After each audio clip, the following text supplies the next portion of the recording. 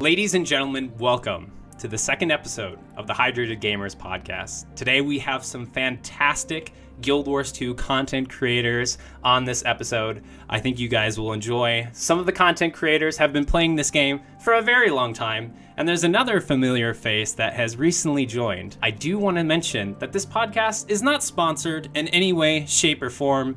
Everybody here is taking time out of their day to talk about video games that we love to play in our free time. So without further ado, ladies and gentlemen, let's go ahead and get this show on the road.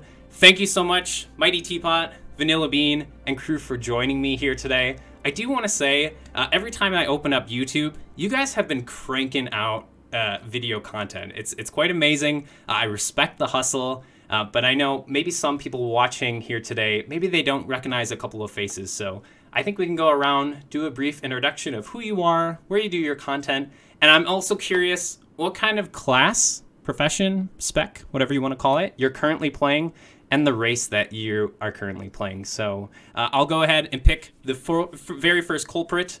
Let's go ahead and start with Kroof. I knew I was going to be first. Damn. Hi, everyone. I'm Kroof. I do a lot of YouTube videos over on my YouTube channel. You can just find it at Kroof. I also stream here on Twitch throughout the weekdays. Mondays are Final Fantasy XIV, but the rest of the days usually dedicated to Guild Wars 2. And my content typically revolves around updates, philosophical questions about game design, balance. I do enjoy that area of Guild Wars 2 quite a bit. And in terms of my classes, I have to say that I oscillate between two extremes. I love Guardian, the lights, the motifs of the holiness, and also Necro. So I'd probably say Guardian and Necro are my top two. But as for the race, kind of boring. Human meta. But I also sometimes dip into the pool of Sylvari, and it's nice. Nice. I like it. I think a lot of people actually roll human. They kind of want to, kind of be themselves in the video game. So I guess I'll go next, even though I'm the host, sorry. But I play a lot of Thief. Every single expansion, I'm always dipping my toes into the new Elite spec. I love running Condi builds. So like I was running around as a Daredevil in Path of Fire doing Condi damage. It was horrible. I realized, wow, rifle is not the way to go when it comes to Condi damage. So the race I play is human. I try to make my character look almost identical to me. You know, sometimes I kind of add some cool outfits to him. But I have been playing the game actually since launch. And I believe actually, Teapot, you have been playing not only Guild Wars 2, but I believe you were playing Guild Wars 1 back in the day. Is that correct? That is correct. And I see that you're typically running around with your Char going around. He's not the Elementalist. I know you probably have tons of characters that you're on your account, but what kind of classes are you playing typically? Right now I'm playing a lot of Guardian, Engineer, Necromancer. That is the way. Those are the overpowered ones. The broken ones. You're using this in strikes or just in, like, if you're running around everywhere. Open world? Oh, everything. Okay. Everywhere. Yeah, I'm always playing. I'm playing the stuff that I think. I tend to play the things that I think increase win rate by the most. That's what I like to do. Even in open world, because open world can fail. You can definitely die there, right? And I think generating value is a lot of fun actually. I think a valued gamer. Nice. I like it. Adding the value with what class you play. Exactly. Actually, VanillaBean, I'm really happy to have you on board. I know a lot of people here, they've played the game since launch, but you have actually recently dipped your toes into the game. Why don't you tell us a little bit more? I know you have a couple of classes that you're playing, but do you have a favorite so far? Yeah, definitely. I'm actually kind of an altaholic. I think I've bought a few character slots and made one for every class available. I think I have 9 characters. But, first, I am VanillaBean. If you don't already know. You can find me at youtube.com/VanillaBean117. Same on Twitch. And I just recently started Guild Wars 2. Recently. I actually started 6 months ago. And I've only... I'm in the middle of Living World Season 2. I'm going through the game story at my own pace, trying not to let people rush me or anything. As for the classes I've been enjoying the most, I love Human Weaver. I mean, I have a Human Weaver, I have a Human Deadeye, and a Sylvari Virtuoso. I've been enjoying those quite a lot, actually. I did want to ask, I think VanillaBean is really taking his time with the game and not rushing through. Kroof and Teapot, when you bring over like friends or even people on Discord and say, hey, come try Guild Wars 2, are they typically breezing through the content, do you think, to try and get to endgame? Or have any of your friends like really taken their time and played through the whole core story and then slowly started with the living world and expansions? I think, in general, I think most people tend to go for endgame these days. That's usually the way people approach MMOs. And certainly, certainly the type of gamer who's going to gonna hang out with me. I'm a sweaty tryhard, right? So a lot of people, a lot of people I hang out with are also a little bit on the sweatier side, right? So yeah, like a lot of the people that I play with, they're looking to get to raids, looking to get to endgame, and play the stuff that's like really exciting, really engaging. Epic boss fights. Good content. In terms of my personal experience, when I try to get like my IRL friends to come and play, or people that I know really well, they sometimes just quit after level 20. But people who come to my stream who are like interested in Guild Wars 2, it just depends. They kind of just take it chill. They ask for questions about what might be the best build for them, what might be the best class, depending on what they usually go for with MMOs. And yeah, you just try to guide people in the best way, but ultimately comes down to personal decision at the end of the day.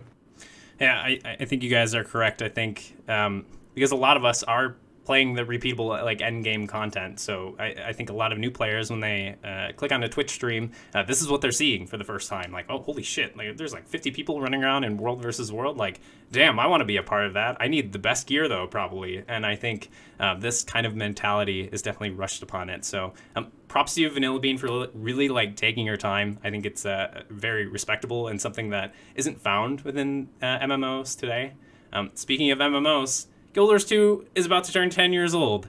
We are very old, but it's quite nice to see that the game is at this age and quite booming. There's not even a Steam release yet, and plenty of new players coming around.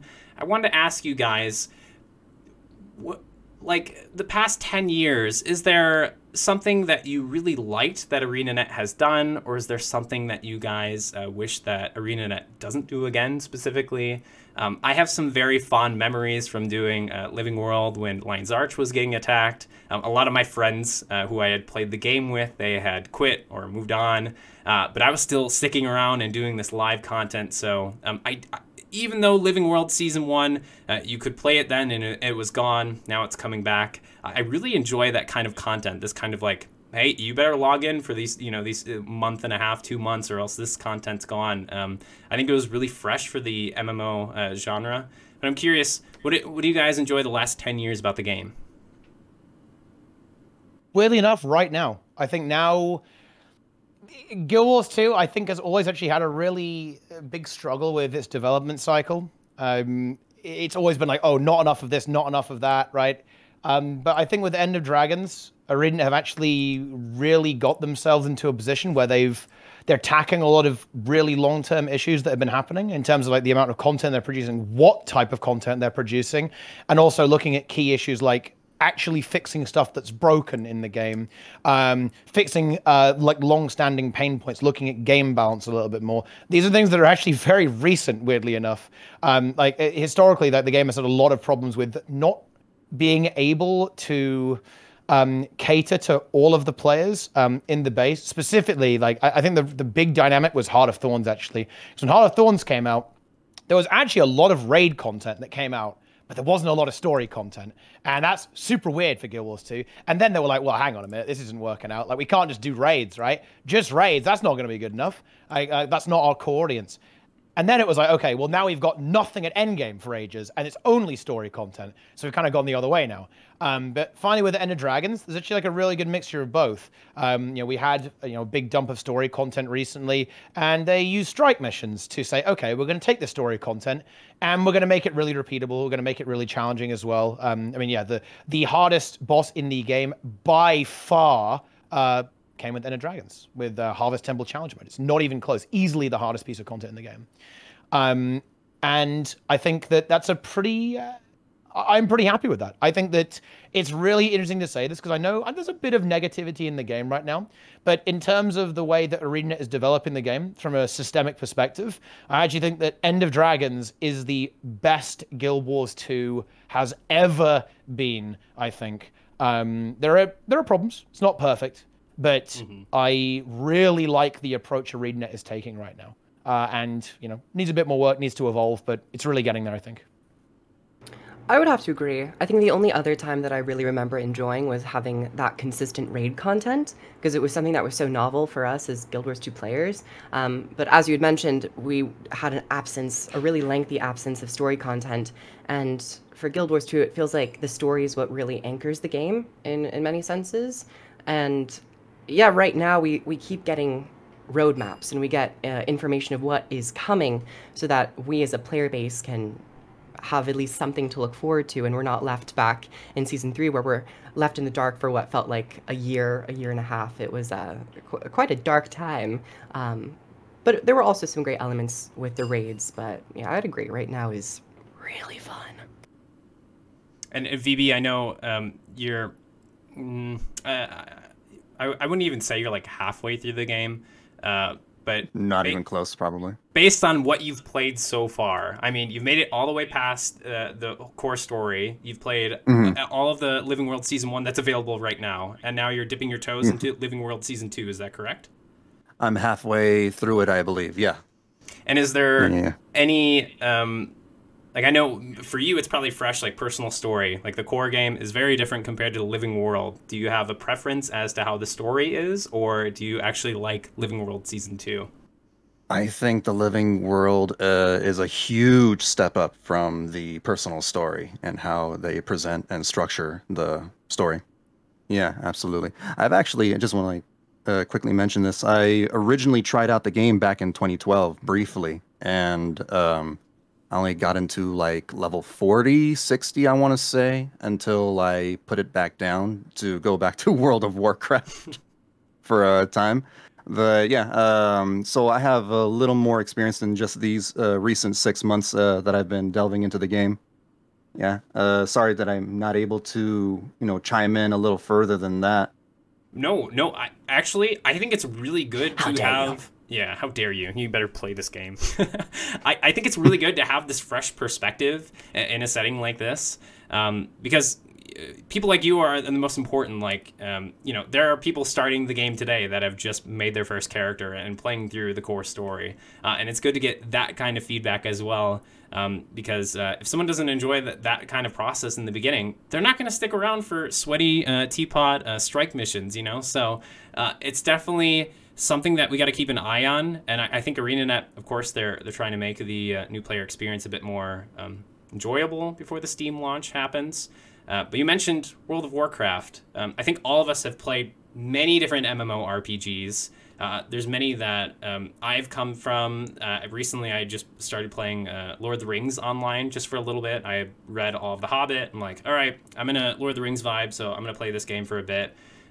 And I can just tell there are some things in this MMORPG that I enjoy way more than in Guild Wars. So I'm quite curious, from any of the MMOs that you guys have played, is there something that you think ArenaNet can learn from and maybe not specifically steal and add it to their game, Dragonflight, but I'm just curious if there's any kind of elements that ArenaNet can learn from. It's a difficult one to talk about, actually, because the problem is with taking something from another game is that you inherently become like that other game as well to an extent, and that will never happen with Guild Wars 2, because Guild Wars 2's strength is actually its greatest weakness as well, is that it is different. Guild Wars 2 is a very different game. This is what I really like about it, actually. I love that Guild Wars 2 is different. I love there's no vertical progression. I think that's kind of a boring mechanic. I don't like that mechanic at all. But the problem is that doing this also gives you a lot of downsides.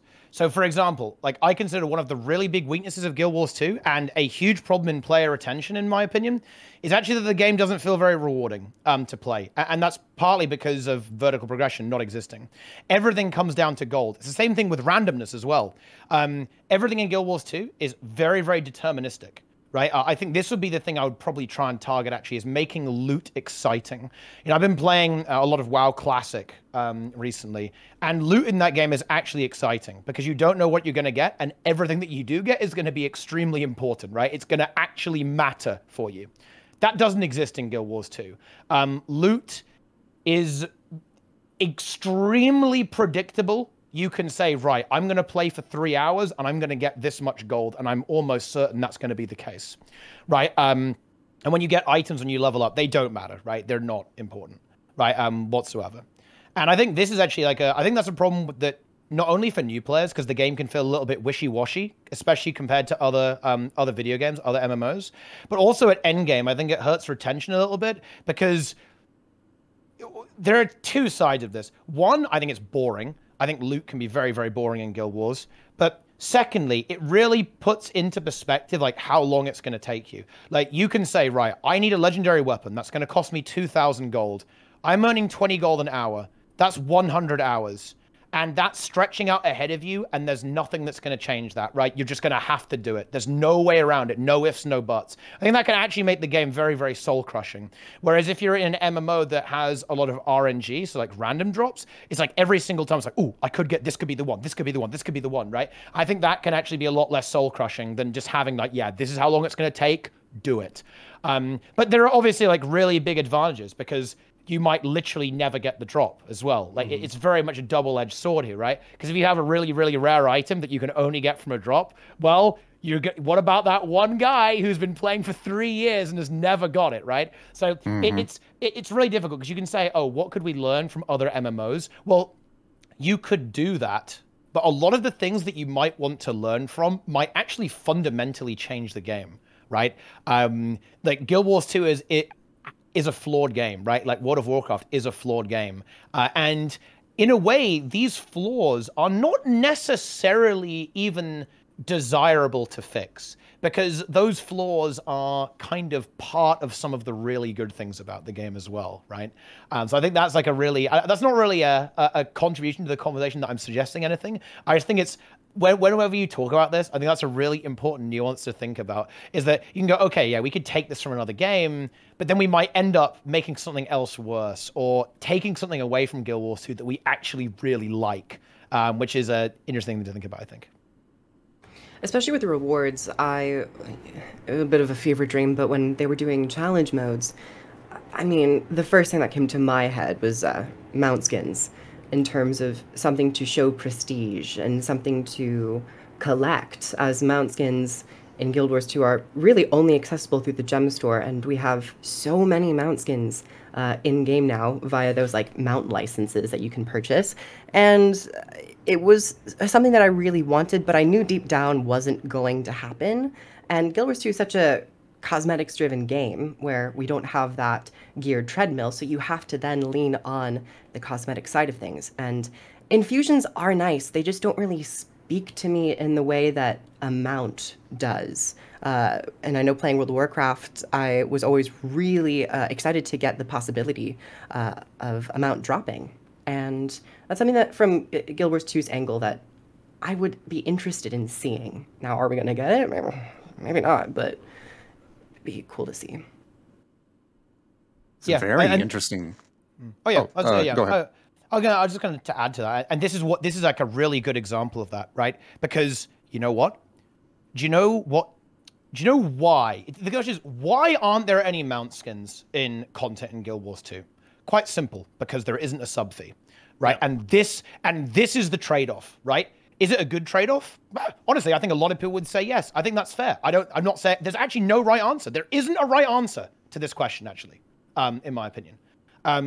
Some players might prefer a sub fee, but you have more rewards in the game, right?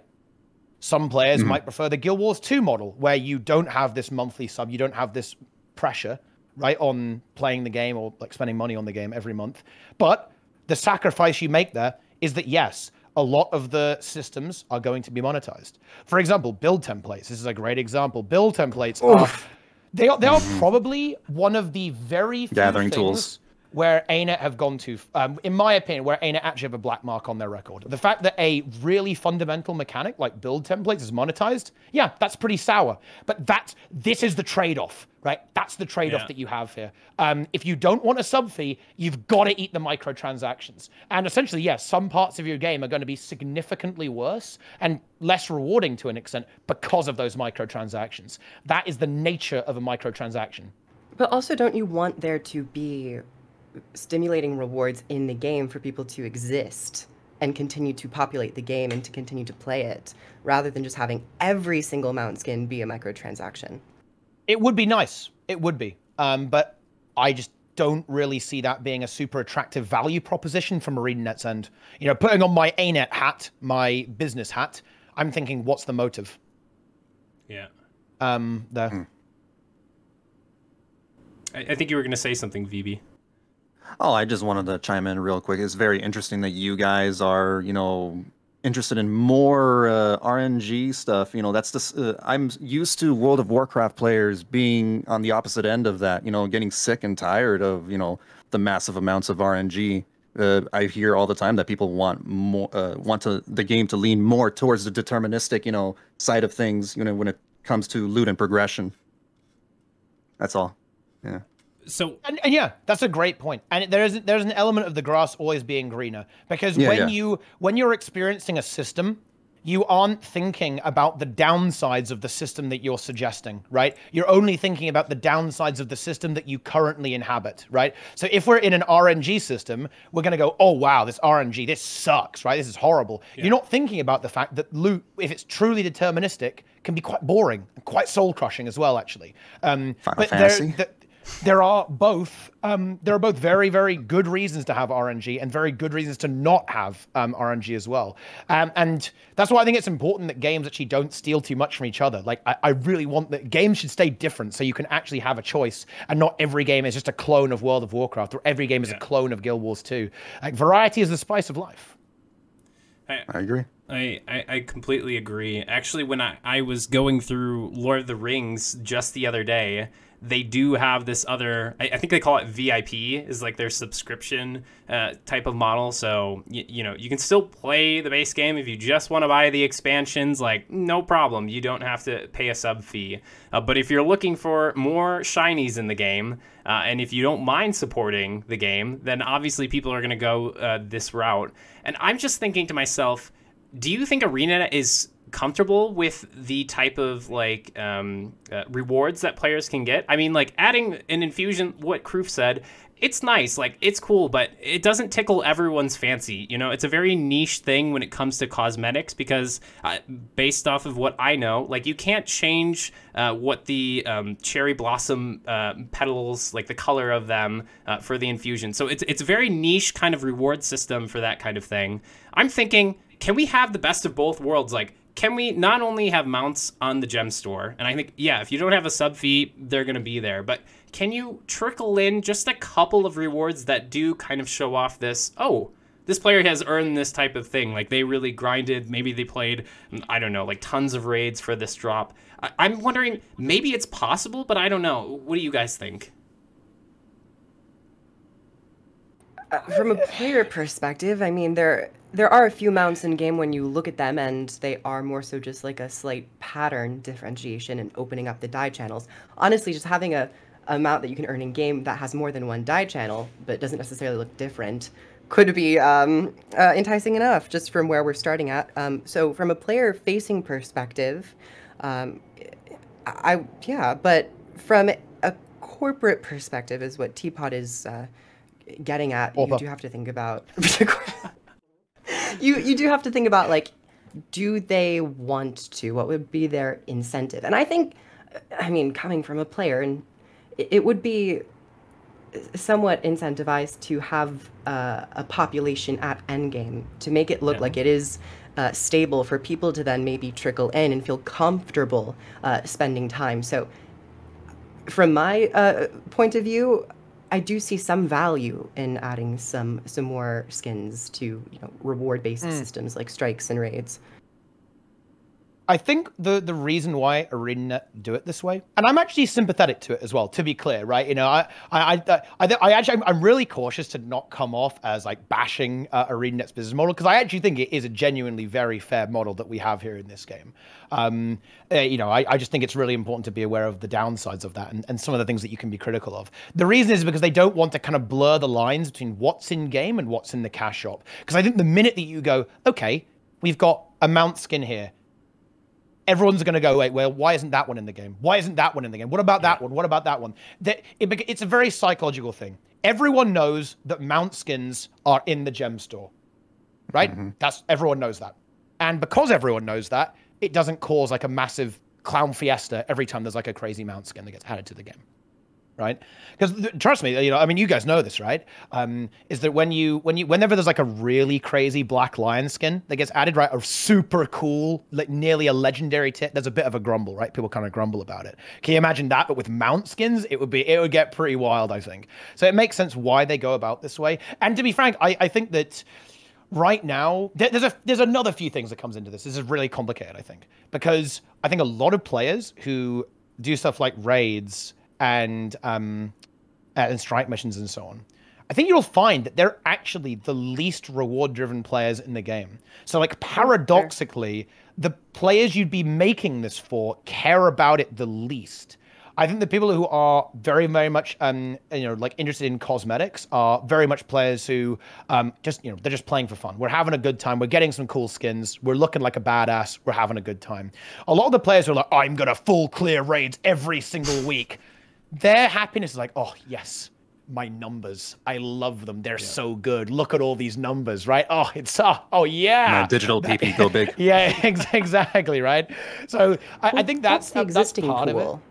Yeah, for sure. You could potentially draw in some more reward-driven players in that regard too. But the thing is that with that, is that they'll play the rewards and then they'll leave. But I don't disagree. I think it would be a good thing to get mount skins or like really high, prestigious, super cool items into the game. I think it will be pretty risky for ArenaNet. I think it will be expensive for ArenaNet to do. Because think about like how much they're making on every mount skin. Oof. Oh yeah, that's tasty. The hummingbird, Kroof, I mean, look, I know people who are like, I bought it instantly. I swiped it in milliseconds. I got the hummingbird. It's cute. I want it now. And look, disgusting. Have you seen this fish? Seriously, the koi fish. Who doesn't have the fish? I bet you have the fish. I bet you've all got the fish. Don't got the fish. I'm getting targeted. I do not have the fish. Oh, do you have the fish? I don't have the fish. I don't have the fish. No fish. Okay, I'm a fishless. I'm a fishless pleb. Okay. Well, okay. Well, I don't even know what this fish is. Yep. I'm big sad. Anyway. Yeah, actually, we should explain what the fish is, like 100%, because I actually don't know 100%. I know the hummingbird. The hummingbird, yeah, like I saw the hummingbird. I'm like, damn, that's awesome. But the fish, please explain the fish. It's skin in the Gemstore, a backpiece thing. Can you put it in an aquarium? But the differentiation is around you. But it's not just Gemstore. It's, I believe, by chance with the Black Lion chests. So it's even, you can't just directly buy it. You have to spend keys to open Black Lion chests to get a chance of getting the koi fish. Okay. Oh, okay. Is that the skin you're talking about? I think so. Maybe. But I do want to jump on this. You mentioned the chests, okay? Games like Overwatch, Overwatch 2, right? They're totally straying away from loot crates in general. They're moving to this battle pass system. It seems like a lot of games in general have this battle pass system in mind, which it makes sense. There's a lot of incentive to keep players playing the game. They're not churning at a faster rate. There's kind of like a goal at the end. Okay, I want to max out the battle pass to get the sparkly hummingbird mount or something like that. Do you guys think Guild Wars 2 could add a system like this? They already have the reward track, like the PvP reward track, World versus World reward track. Like, it's basically there. Can you guys imagine a system like this in game, or do you think it will kind of cross this line of, oh, wait a second, these skins are obtainable? Like, should I not buy Gemstore skins? Well, we're purely just imagining. I'm great at imagining, so yes, I could see that. I would personally, would like to see the daily login rewards, to be replaced by a reward track, actually. Interesting. Because there are days that I just can't bring myself to log into the game. I'm too busy. I've got things to do. I got video editing to do. So, I cannot log in.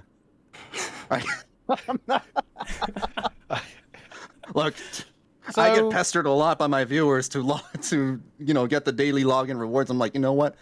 I don't want to. Please. That grows old real fast. This kind of stuff is weird. Okay, you can call me a boomer here, but battle passes actually confuse me. Aren't you literally paying for the privilege to unlock rewards? Well, what is that? Like, there's back in my day, an you just aspect play. of free.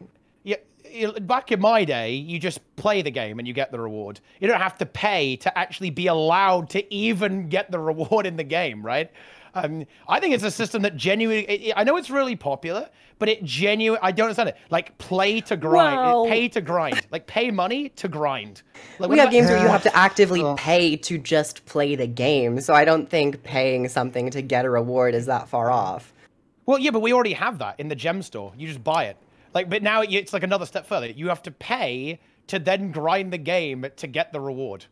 I think it's like that sounds more enticing than what they did with the Dropbox system that they were doing. Wait, you mean? Wait, you remember mean, they had like those before the expansions? It was like this week you get these items, and the next week you'll get these items. So they've already tried to do. Well, I don't want to say they've tried to do it. They've done something that is similar in a way, but it takes away the player agency and is just time based. Yeah, and I guess stuff like that drives retention, right? Because it gets the player to keep logging in. But in a way, isn't that kind of a bit antithetical to what Guild Wars 2 is about?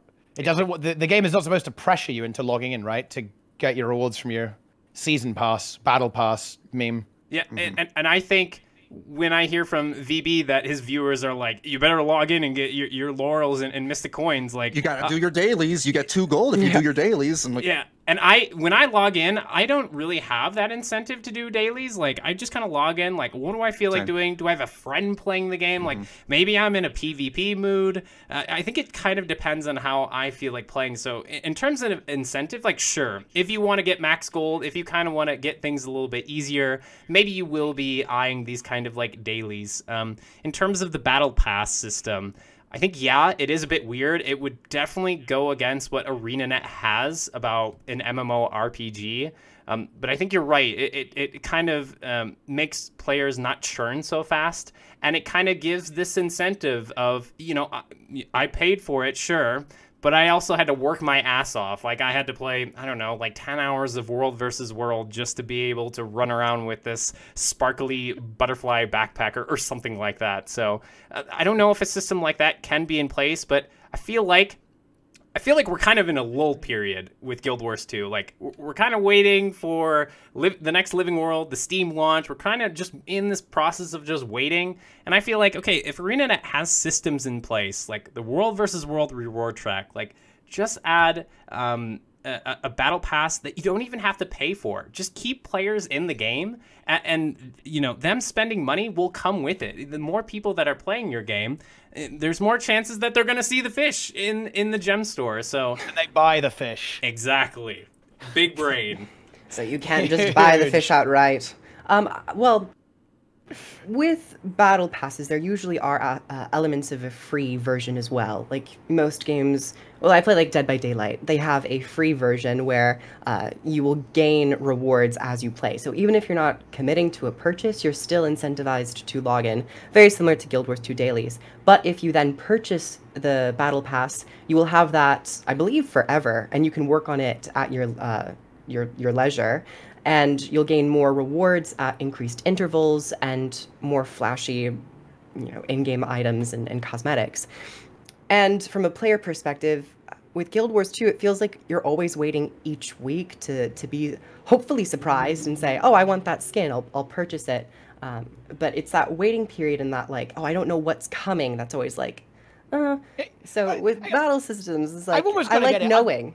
I feel like I'm becoming unhinged, right? Like, isn't this literally a discussion on how can ArenaNet better psychologically exploit players. Yeah. Like why? They have to make money. Not okay. This is not. Yeah, but this is like. That's what battle passes are, dude. Well, this is what I mean. That's the system of Battle Pass. Yeah, but I don't want that in my game. I do not want that in my video game at all. I do not want no one does. predatory behavior in my video game, like at all. I don't find it to be super predatory. You could argue that the RNG chance of koi fish in an RNG loot box, such as the Black Lion chest, is also very predatory in nature. Yes, so correct. we have elements of that where I find it to be. If we're talking on the line of predatory, I think that is more where if I was to choose between a battle pass and an RNG-based Black Lion system, I think I would prefer a battle pass system. I think that's true. Yeah, loot boxes are definitely worse than battle pass. Yeah, but the Black Lion chest, that's going nowhere. It's here. It's like going for a lesser evil. Oh yeah. Yeah, but honestly, I take a lesser evil than the greater evil that we have now. But I don't think it's. If there was this deal, right, okay, we're gonna remove Black Lion chests from the game and we get battle passes, I'd be down. But the thing is, that's not what would happen, right? What's gonna happen is Black you'd Lion have that battle pass. You'd have that on top, and I think this is actually why ArenaNet will be very hesitant to potentially add a monetization model like this, because it will be another layer, and every layer you're getting closer and closer to the straw that breaks the camel's back, right? Eventually, people are gonna say, okay, hang on, right? This is a little bit too far. You have to be careful. It's a fine balance on generating enough profit to expand your company and produce content for players. But you also have to be very, very careful not to essentially alienate your player base by going too far and adding on so many layers of monetization that it really starts to go down badly in the community. I mean, look, every time there is something that is a little bit questionable, there's already like a huge Reddit storm, right, going on there. Yeah. And there have been a few times, right? I'm sure some of us here remember that ArenaNet got blasted by the mainstream media when they added mount loot boxes. They got eviscerated, actually, over this. What? You do not want to have that happening again, ever. Yeah. RNG mount system. Yeah, when the first iteration of skins for mounts came in, like the first update, and it was basically you bought like a contract and you would get like a random skin. Media outlets they totally took that up the hill, and ArenaNet was on fire that week, 100%. Yeah, I think they've kind of recovered. I think it's now not such a big issue in terms of other games and getting rewards. I feel like with Guild Wars 2, like the Black Lion chest, okay, like once in a blue moon it's there, but I think the other day I wanted a skiff. It came with like a sail that kind of like uncovered. It looked very sweet actually, and I'm like, of course it's in the Black Lion chest. I think I spent like $15 or something, and I ended up getting it. So I think it's a little bit forgiving in that. So they get you. They definitely got me. And I want to ask you, VB. Okay, you're a new player. I throw that loosely, but regardless, is there anything that has caught your eye in the Gemstore, or maybe like build templates or anything where you're like, okay, I'm gonna spend some money to get this? I probably hold on. Let me silence my phone real quick. Sorry about that, guys. Because it's like dinging. No worries. It's annoying me. There we go. All right, I silenced it. Anyway, as I was trying to say, I probably belong in horny jail because all I do is just grab, the outfits, the outfits. Oh, those kinds of outfits. Yeah, those ones. The outfits, and that's I all feel like I really care about Please from the inform me on these Gemstore. outfits. The outfits where they. Oh, the ones that are like encased in big bulky plates, like the Spellforge outfit. Yeah. Sure. Yeah. Oh, sexy. Yeah. I don't really don't care about the quality of life stuff that much. I did buy some character slots and I did buy some bank space. God, by the way, the amount of bank space they give you, standard is just criminally small. It's like I can't. But yeah, I needed that. Enjoy that. That's really all I got from the Gemstore, really. I was gifted some stuff, and I do appreciate that from my community. Yeah, it's I 100% agree. I will give ArenaNet the benefit of the doubt though. I was playing the Lord of the Rings MMO just the other day. Instead of I think you get 5 bag slots or 6 or so for Guild Wars 2. And Lord of the Rings, they gave you 3, and it was so bad. I'm like, ooh, how big are the bags? I think they're 15 slots each, so you fill up like within 30 minutes of killing mobs. I'm like, great, okay, this is completely horrible. So yeah, you are incentivized to buy bank tabs and whatnot in Guild Wars, but I don't think it's as bad as other MMORPGs, in my opinion. I suppose, maybe, probably. I feel like Guild Wars 2, out of all the MMORPGs that I've played so far, is the most loot-heavy game that I've experienced. I'm constantly filling up my bags. I have to always deposit my materials and manage my inventory after my streams, because I don't want to do that in the middle of my stream. I don't know how about you guys? When it comes to inventory management, how do you think, Yeah, I don't do it. You will learn to not care anymore, and people might flame you in chat, but that meme is so old. And you're just like, okay. I'm like, also, you have a messed up inventory too. Like, who doesn't? Why are you coming for me? I feel like you can tell a lot about how people are mentally based off of their inventory within video games. Like, sometimes when you go over a friend's house, you're like, wow, your space is completely like super messy, and you're like, it kind of fits like how they're doing. So I think our maybe not exactly, but I feel like sometimes people's in-game inventory can kind of relate to the same thing. I'm constantly cleaning out my things like all the time, like salvaging, depositing all materials, like get this shit out of here. I need it so clean. There's nothing worse than when you're like doing something and then it's like inventory full. You're like, damn it. So I'm constantly cleaning it out. I hate that message appearing. Let's switch gears. I do that when it makes sense. Like, I don't want to worry about that in the middle of a stream because I think that's just boring content. It's not good. It's not fun. We're not gaming. Yeah. We want to game. Exactly. Oh yeah. No cleaning. Just gaming. Pure. Just gaming. Big numbers. Gaming. Let's switch. Go big. Let's switch gears for a second, guys. So, VanillaBean. This won't be a spoiler.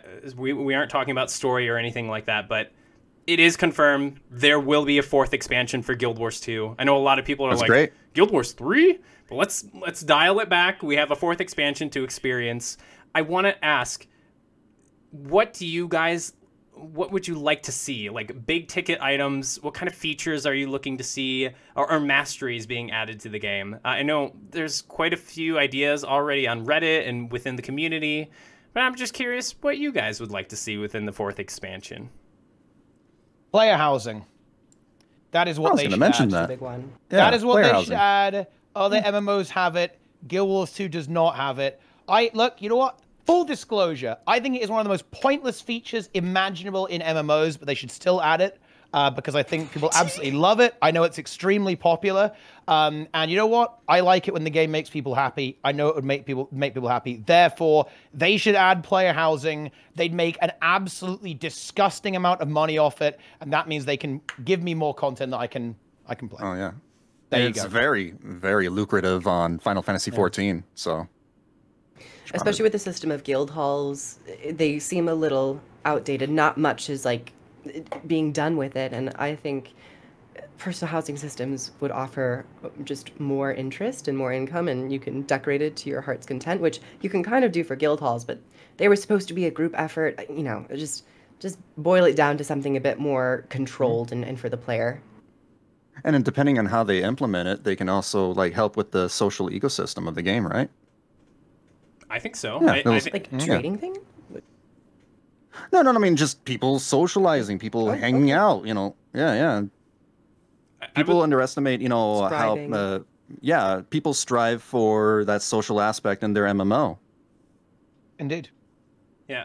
Although, in Guild Wars 2, I almost feel like it isn't that social. I think this is actually something that I'd really like to see improved in Guild Wars 2. And this is not a specific feature. It's more like improving the existing ones. I would love to see a really big emphasis on guild functionality and social functionality in the game, and allow guild leaders more control. I think it would be really cool if it was a bit easier to get all of your guild members onto a map, for example, instead of like a few getting locked out. I think that really sucks, right? I think there should be like really cool rewards for playing with your guild and interacting with people in the guild. Because I think that it's the great man himself, Wooden Potatoes. This is a quote from him. Guild Wars 2 is playing alone together. And I think that's actually really, really true and really, really sad. I'd actually level that criticism at almost every modern MMO, actually not just Guild Wars 2, it's not a Guild Wars 2 specific thing. I think MMOs over time have become very solo-oriented. I would say the majority of players actually play MMOs almost exclusively solo, which is interesting, right? I'm not saying that's wrong, again, to be clear. That's just the pattern of behavior. That's the pattern of behavior that I think we're seeing emerge. Nothing wrong with that. That's just the way it is, right? But I'd love to see, yeah, games become more social, because I do think that, certainly for me, that is the joy of playing an MMORPG, is the fact that, whoa, look at all these people. This is insane. Look, they're all over the place. They're everywhere. They're like ants. Yeah. Especially in Guild Wars 2, which has this massive open world and massive world versus world. So I'd love to see, yeah, social structures enhanced. I think that's why a lot of us actually play these types of games. Like, there's plenty of awesome single-player games that are, like, amazing to play. Like, Breath of the Wild is, like, fantastic to play. Love the combat. But you don't have this experience of, like, you're walking and you're like, holy shit, is that, like, a giant Pooh Bear character walking next to me? Oh, cool. Like, that was really neat to see. So I love MMORPGs because of that. There is this kind of randomness when you're playing the game. Every single time you log in, there is going to be this little spice that you see from other players. So I think player housing could be a really good way to kind of like connect people together. I don't know, just add like a boxing ring or something in the back. So if someone's talking shit to you, like, hey man, come to my house real quick. Like, quick one-on-one, big numbers, like, let's go. So I would love it. I in fact, like, if I am wishing for anything in the next expansion, please, for the love of God, world versus world content, like, just redo the map, put some like a Cantha theme on it, like Eternal Battlegrounds, like, I don't know, but just like, please, something different. Like, I love world versus world. I love this big scale PvP, but we're playing on like maps from 2012. It makes me so sad. It's a little new content to me. I'm enjoying myself. BB's just like vibing. He's like, man, this is so cool, awesome. And you know what? Like, I love that. I think this is all new to me. This is all fresh. The desert borderlands are beautiful, but when you go to the other borderlands, you're like, oh, there's like no flavor here. Where's the flavor? And you're like, oh, I'm just running around all the time trying to find a fight. Yeah, that wouldn't be a bad idea. A totally like new Cantha map. I think that would have been nice to have with End of Dragons, especially with the Alliance system.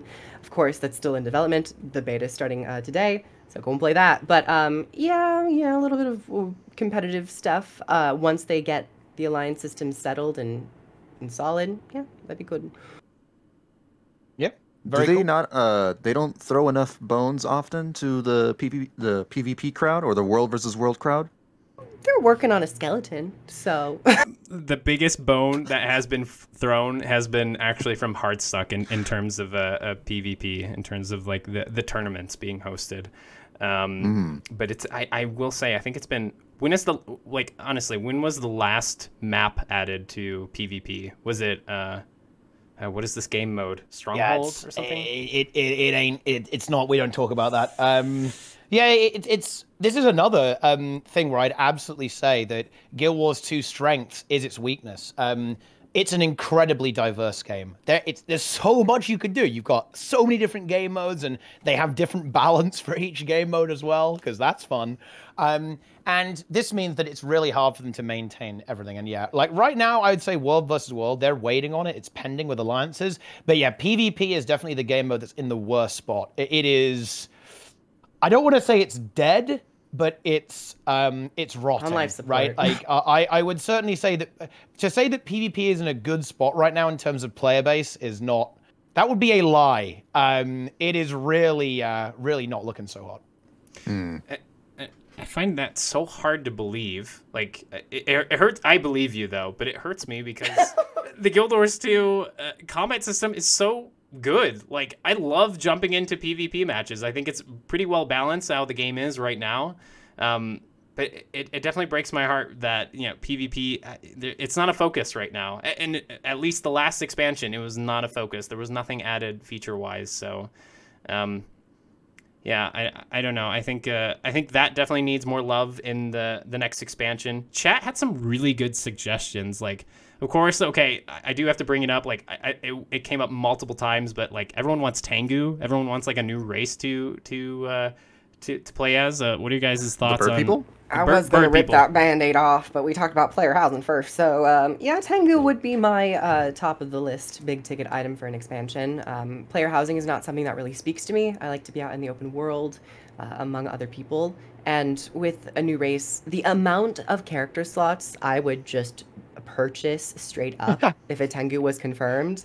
Solo power the expansion. I'm gonna rival some people. Yeah, just go full steam ahead with the Tengu train. But I love the aesthetic. Any new race, honestly, it doesn't have to be Tengu, but just something new visually. Yeah, Tengu. Well, new race is definitely a popular. I think it actually would be good for drawing new players in. I think a lot of veteran players might say, oh, like no one cares about new race, right? But actually, I think stuff like that can definitely make I want to be a Quaggan. Yeah, I think it can be very appealing from the outside. I think a new race, like, ooh, big hype thing, right? And I think that's what you're looking to do with an expansion, is to really draw new players in. I mean, I'm not saying it's impossible. And actually, this is really funny. There's something that shaman, who's like big data miner guy in the Guild Wars 2 community, he actually posted that they were at least playing with Tengu, right? There were actually a few models that he was able to kind of find here and there and about the place. They had kind of looked at it a little bit. Now, that might have been because they used some new technology to actually make the Tengu NPCs in Cantha, and that's pretty likely, I think. Yeah, that's pretty likely. That was what they were actually doing. But there was something there. I could see them adding a new race. I think, though, it would be actually quite risky from ArenaNet's perspective, actually, because I think that would be a huge amount of work, because all of a sudden, wait a minute, what are you going to do? It's a lot of resources. I think, actually, this is fascinating, isn't it? Let's talk about World of Warcraft. Yeah, let's talk about World of Warcraft. Sure. Wow. What are they doing with this new race that has a very different skeleton type? Your armor is very different, isn't it? It actually doesn't change. Yeah. Like, old items don't work on what they're dragon people, like the Drakthir or whatever they are, right? In WoW, they don't work. Yeah. And the thing is, ArenaNet would never do that. Why? Well, because ArenaNet, I know that kind of people kind of mean like, oh yeah, scuffed company, buggy company, whatever. And yeah, there are bugs. ArenaNet actually, in my opinion, have really high standards when it comes to doing stuff like this. They are very exacting. In my opinion, the only way they'd add a new race is if it was damn perfect. It would be every skin works, every anime, there's no clipping, no major clipping, right? Loads of customization, right? Proper starting zone, right? With like lore tie in there as well. In my opinion, ArenaNet, they're very much all in or all out. They'll full commit, or they aren't super interested in doing it, right? Which I don't actually mind. I think that actually produces some amazing stuff. Great example would actually be raids. Raids are ridiculous. The environment size there, it's stupid, right? Like how big some of the raid and how detailed they are. The animations, the story, the voice lines, the dialogue, they're everything, right? And also look at Living World Season 4, right?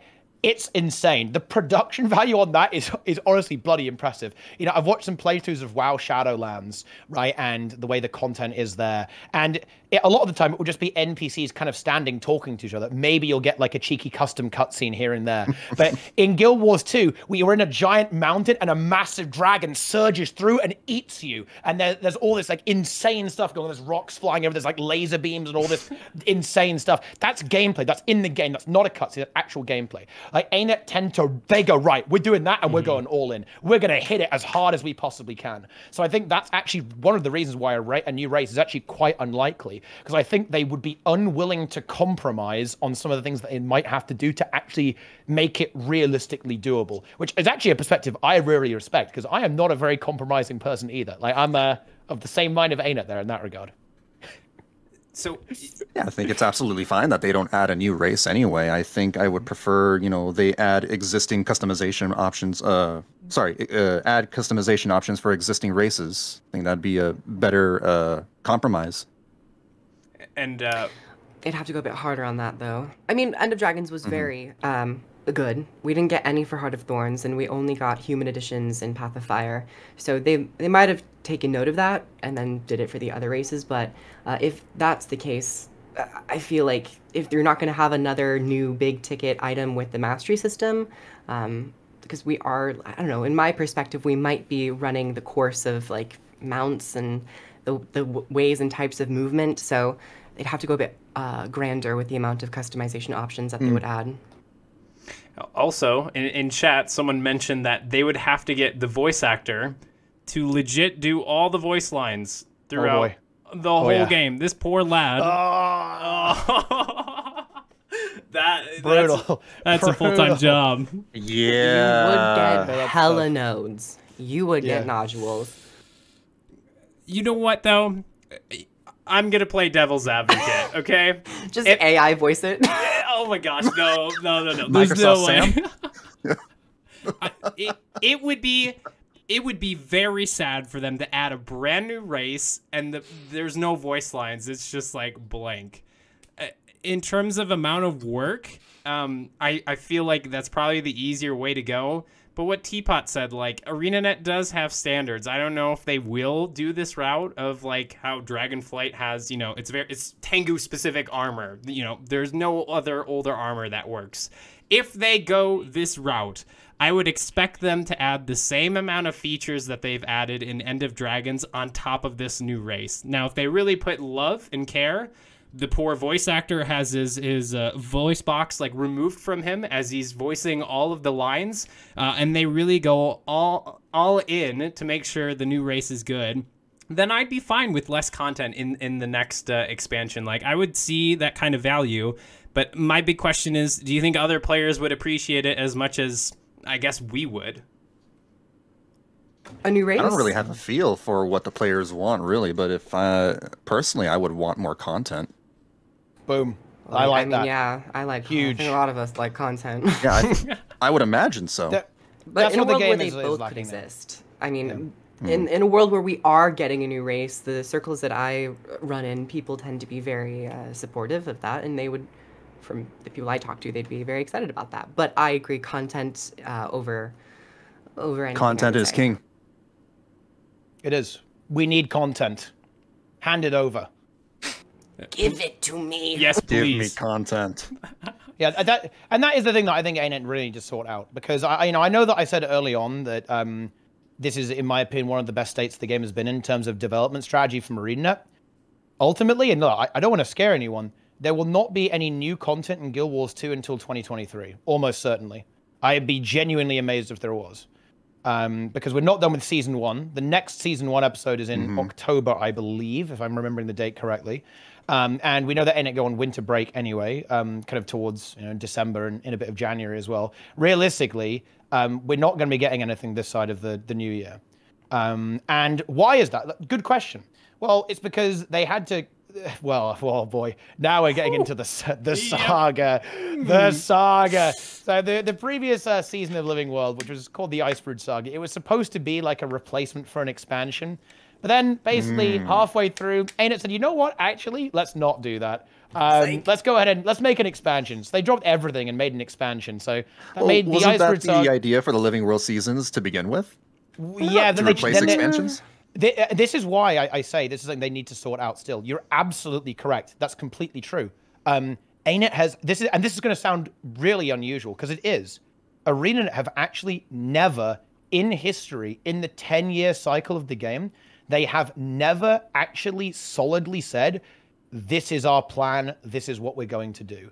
It's always been, is it an expansion? Is it Living World? I don't know. What are we going to do? It hasn't really happened. I guess there was like a slight stable period, kind of Heart of Thorns, Season 3 into Path of Fire. But outside of that, it's been very like, ooh, what are we doing? Is Living Story expansions? Wait, no, we're going to do expansions now, actually. We're doing Heart of Thorns. Then there was a really big content drought. And then it was like, wait, okay, we're doing expansions now, right? We did Living Story Season 4. That was great. But wait, we kind of ended the story there. Let's do Icebrood Saga and finish it off maybe and kind of turn into some like long-term maintenance content. Oh, wait, no, actually, let's do another expansion, actually. Like, there hasn't been this like really big set of years where it's been, okay, right, we're maintaining the tempo. We're actually just doing something again and again and again. And that's what ArenaNet is still figuring out now, because they went all in on this expansion. But that meant that obviously they're very delayed on the next stuff, particularly seeing as they're also taking a lot of time on refining systems. Now, to be clear, I actually think this is the right strategic decision, hence why I praised it so much at the beginning, but it is definitely costing them, right? And I do think that they need to be thinking about, okay, what are we doing next? Are we doing Living World? Are we doing an expansion? Are we doing both? What does that look like? What does the content plan look like for ArenaNet in the future? They need to think about that. I concur. Interesting. It's like I'm in a Socratic seminar back in school, and someone's just like, I agree. It's an interesting history lesson. But I do want to applaud ArenaNet, though. I feel like they are kind of stepping out of the comfort zone in terms of what kind of works. I mean, everyone knows like expansions work. It's what kept like WoW and so many other MMORPGs going for so long. So, you know, even though they're kind of like, this didn't really work. Okay, this was cool, but players really didn't like this aspect of Icebeard Saga. I like how they've kind of went out of what is normal when it comes to MMORPGs. So You can only be so different so much, though. Exactly. You have to make some compromises in order to stay afloat, especially in the MMO industry space. I feel like after the Steam release, though, I feel like we will have a pattern of Living World expansion, Living World expansion. Thoughts? You guys agree? Disagree? Yes, that's what I think they're doing, and yeah, that does appear to be what we're doing. It is pretty clear. We've already got our next expansion confirmed. There will almost certainly be another season. I think that, weirdly enough, I don't think the season has been explicitly confirmed. I think it's very implicit. I think, you know, you can kind of add 2 and 2 together that we are going to be getting some Living World stuff coming through. But I don't think it's actually been said. Maybe it has actually. I'm not sure. It might be kind of like a rebrand. This is their opportunity to move away from the title Sagas. of Living World. Where it's more so just like actual Saga-esque like DLC rather than just like an extend. But it's still a bridge between expansions. So no, I think they'll call it Living World. I think they've got this like established. Could, yeah. They've got this established brand set up. I don't think. I know they even call Icebeard Saga Season 5, right? They don't actually call it Saga. They call it Season 5 at this point, right? Yeah. I don't think rebranding is something they're super interested in. I think it'd be nice for flavor to have like titles for each season. That would be cool. Yeah, that would actually be cool. I think it would be really nice to actually have like a proper title for it. You know, like you could talk about, you know, you could mention Joker, right? You can talk about like, you know, the Primordius and Jormag conflict. Although I think most people want to forget that at this point. Rest in peace. We want to avoid spoilers. Phoebe hasn't played certain. Remember, I'm in the middle of season 2. Yeah, well, look. Okay, you know you're good. Don't worry. I told you nothing useful. Yeah. Okay, that means nothing to you. You're fine. True. VB, you had to buy Living World Season 2 to play it? Is this correct? Or am I mistaken? Yes, I did buy season 2. Yeah. Interesting. Okay. Yeah, season 1 was free. Interesting. Okay. I think they should make season 2 free as well, but I don't know. Do you guys think at one point they would make... For the user experience, for the new player experience, I mean. Because that's when season 2 is like, I don't know, it feels to me that season 2 is when they start to hit their stride in the way they approach the story and the gameplay, the content. I could definitely see them making Living World seasons free. I think that's probably the way to go. Sure, okay, there'd be a couple pissed off Andys who had bought it the week prior, but I feel like that's just the way to go. Like, just sell the expansions. I feel like, I don't know, maybe you guys have browsed Steam, but like sometimes when I see a game on Steam and I'm like, cool, whatever, like Arma, for instance, I'm like, Arma looks really cool, and then I see how many things you can buy with it. I'm just like overwhelmed. I'm like, what you guys mentioned. I just want a game. I don't want to clean my inventory. I just want a game. Big numbers. Like, I want to wear these kinds of like crazy outfits. Like, let's go. So I think having the Guild Wars 2 Steam page and you have Living World expansion, like, I feel like that's a lot to look at. So I don't know if ArenaNet is listening. Living World seasons. Are they even going to put that on the Steam page though? In the Living World and expansion stuff and all the Gemstore stuff? I think they'll just. Oh, really? Yeah, okay. yeah. I think they kind of have to, because the way Steam works. Yeah. I think it's way better to do that and just be upfront about it than like almost like trick people into it. You know, if they go, buy the game now, and then you log in it, say, wait a minute, I have to buy all this stuff as well to play all the game. Yeah, that's not going to go down well. So I think this is the way to go. Fair enough. It's already been a talking point of like they should just bundle marketing. it, right? They just need to bundle it. That's the key. Yeah. Especially because like the titling of Living World is very specific to a system of narrative delivery, but in their normal marketing, even before Living World was an actual system, they always use the title of like Guild Wars 2 as a living, breathing world. So a lot of the marketing has been like, oh, you get everything you need in this living world, and then people are like, oh, this is just the expansion. So Yeah. that's popped up on the Reddit a few times. Yeah. No new content for 2022, said Teapot, can confirm. Everyone, the game's dying. Strike No Mission. teasing. Technically, Strike Mission could be new content if you really want to look Strike at it Mission like that. 5 will be new content, and Season 1. Season 1 is going to be new content for a lot of players, but I mean, there's nothing that's going to be like after EOD. Like, it's going to be, they're refining new player experience a lot this year is what's like the big focus, which kind of, you know, it kind of sucks a little bit for people who have been playing the game for ages, but it's perfectly fine for especially everyone else. Everyone who's not quite as, not quite much of a no-lifer as me, I guess. Although I don't mind it, you know. You know, weirdly enough, I actually enjoy the game a lot right now. You know, I've got a lot of stuff to do, a lot of adventures to go on, a lot of things to accomplish, stuff outside the game as well. The content creation really helps, actually. Working on community projects really helps kind of keep the game exciting and keeps me logging in, right, to play the game. So there is that. That also helps out a lot too. But yeah, no, I'm actually really enjoying the game right now, which is why I speak so positively about it, because, you know, I know it's a bit of a meme, and yeah, I think I was a bit early when I said, yeah, 2022, year of Guild Wars 2, more like 2023. But yeah, I know I genuinely think that the game is probably in one of the best upward trajectories it's been in for an extremely long time. I've certainly felt that the game had been stagnating for a long time during Path of Fire. But I genuinely feel, like, no copium, no memes, that we are absolutely in an upward trend for the game. I mean, hey, look, the actual profits and player numbers reflect that, funnily enough. You know, the quarterly report just came in. It looks great, actually, weirdly enough. So I think this is one of the first times this has ever happened, actually. Like, Guild Wars 2 is currently, or the previous quarter, is actually the most profitable game for NCSoft. It beat Lineage, it beat Aeon, right? All this kind of stuff. Really? Which is wild, because usually Lineage actually does really well Yeah. compared to Guild Wars 2. But this time it's actually Guild Wars 2 actually doing extremely well in the second quarter of 2022. So yeah, like the numbers reflect that, yeah, the game is actually on the up and up right now. Yeah, I think that the design direction and development direction is similarly very much on an upward trend. Yeah, I actually didn't know. Mostly.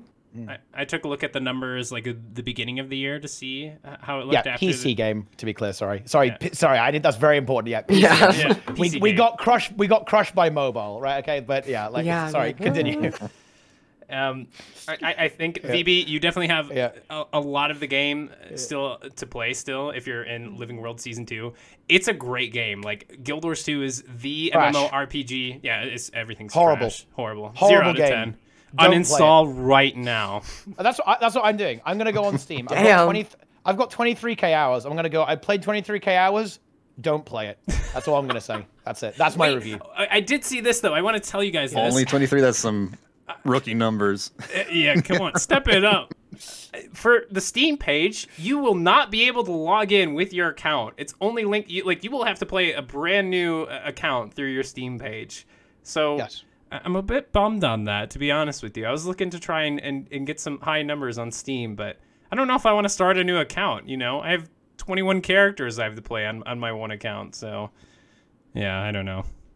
Yeah, some tech stuff, right? Because when they're going through Steam, right? I'm pretty sure the way it works is that they have to modify the client a little bit because they need to give a cut of all of the in-game purchases to Steam as well. I believe that's part of the deal. I think the number goes down if you're a really big company, but I believe that is how it works. If you have in-game microtransactions, Steam also needs to borrow a bit of that. So I think they have to modify the client a fair bit to make that work because of the way the billing is going to be. I think anyway.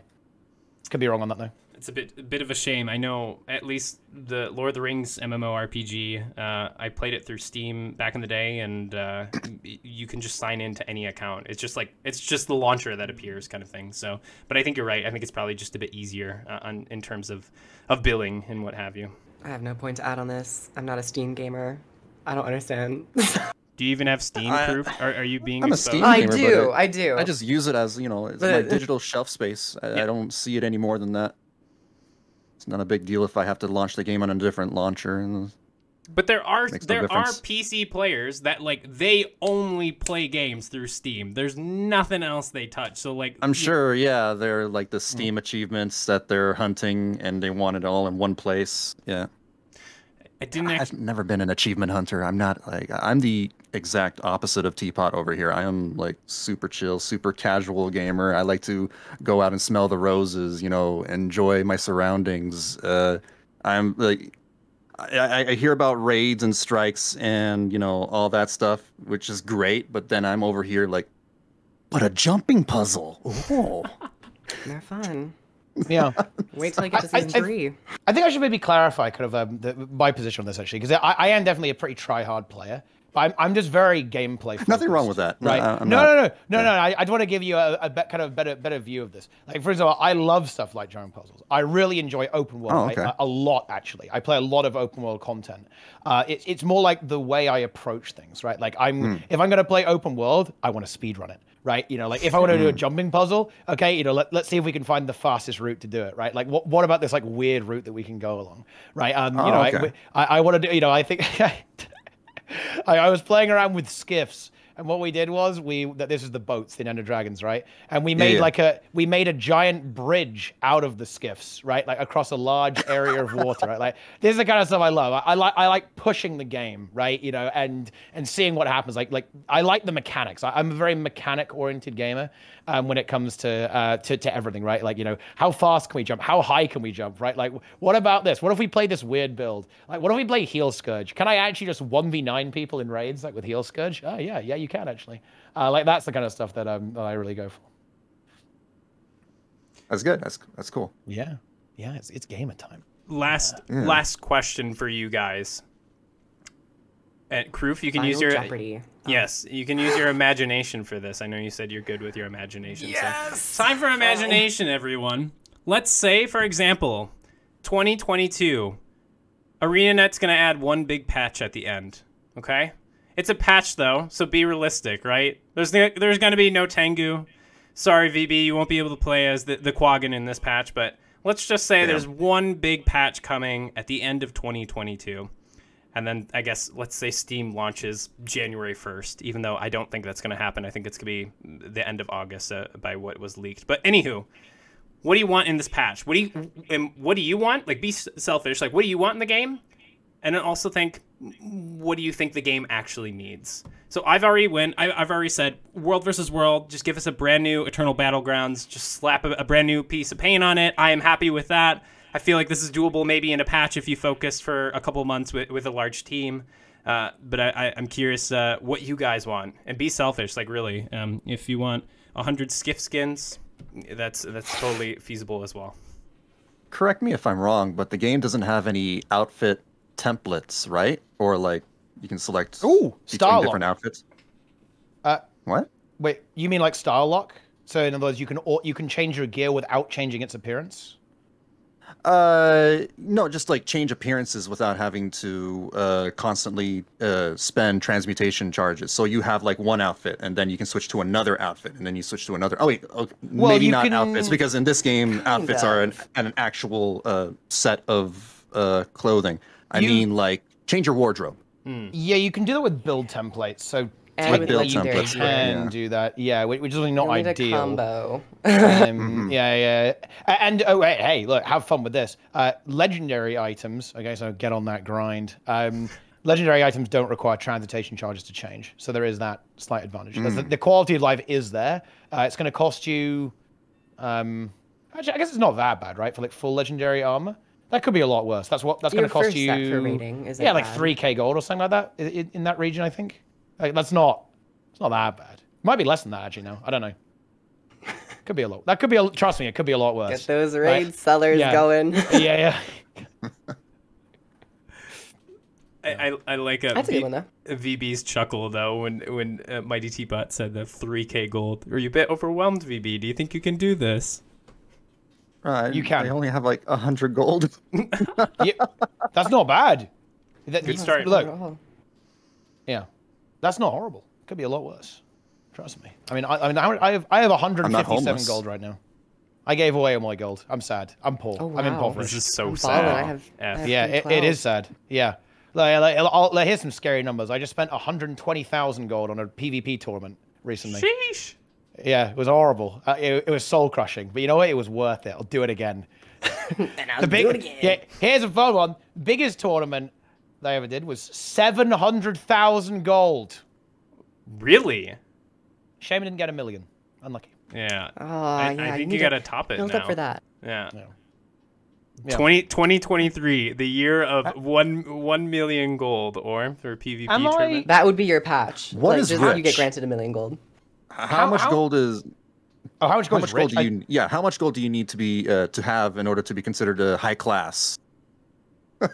I'd say society. it would be in terms of your account value rather than how much gold you have. How much all the stuff on your account is worth. I would say, I'd say like definitely good is like 100K. You're getting to be like, okay, yeah, you're a bit of a high roller at 250,000, 300,000 plus gold. Oh wow, okay. That's when I have basically everything in the game. I have full legendary for all of my characters, and my account value is 350,000. So yeah, that's pretty darn wealthy. There are some players who are absolutely up there, kind of looking at 1 million gold in terms of their worth. You know, some 1 mil, 2 mil even. So yeah, I'd say when you're getting above 200K plus, yeah, you're pretty rich at that point. You enter a new tax bracket. Yeah, I'm dirt poor. That's what I got out of it. You got to start somewhere, though. Features, though. True. What would we like to add? If we're being real selfish, just like a earth-shattering, really shake up the balance and the gameplay of the game. I've really been wanting more from it, particularly from a healing perspective. With Spectre, I was really interested with ally targeting systems, and I don't want the dynamic combat of support where you have to do a skill shot or place an area of healing. I want that to stay, but I think single target abilities are kind of a fun and interesting idea to play around with in certain scenarios. Now, at higher level play, it is a little bit less ideal, but I think it's just kind of a flavorful, fun thing to just see. But yeah, balance has been a topic of a lot of discussion recently, so I'm always on the lookout for more balance changes and see where they're going to take the game. I heard people got mad over the most recent balance changes. I'm like, damn. Yeah. Kroof gave the right answer. And that is good, because it means I can give the other answer, because that means I can be really greedy. See, this is good. Yeah, no, just to kind of echo that, yeah, you're absolutely right, Kroof. That is the correct answer, in my opinion, or the highest value. In my opinion, there was a huge amount of momentum after Ender Dragons. Everyone was like, whoa, this is so cool, it's so hype, it's so exciting, I love this. And then the balance patch came, and it was the confident. This is like a super important thing. Player trust, right? Player trust utterly evaporated. It had been built up, like the new game director had great rapport with the community, a guy called Grouch. Everyone was feeling like, oh, this is so cool. New management, this is amazing. This new ArenaNet, we're having a change. Expansion was really cool. Story was really fun, right? New maps are really fun. New specs are kind of fun, right?